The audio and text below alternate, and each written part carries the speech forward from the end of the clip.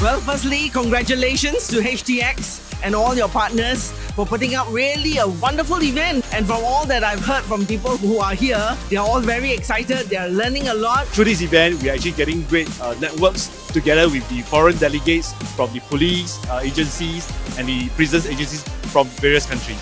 The tour to the HTX booth as well to the industry partners was well organized and gave a lot of additional perspective for me, for our organization as well.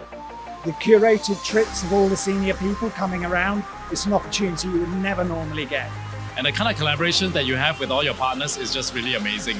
When you think about the work that you do and force multiply across all the home teams, this is the power that you guys bring to the table.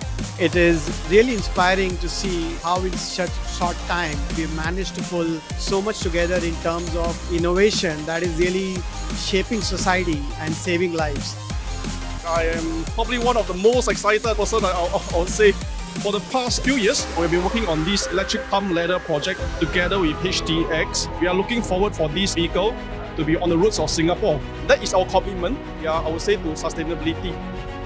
Walking into the HTX pavilion really felt like opening the door to this tech world of my dreams.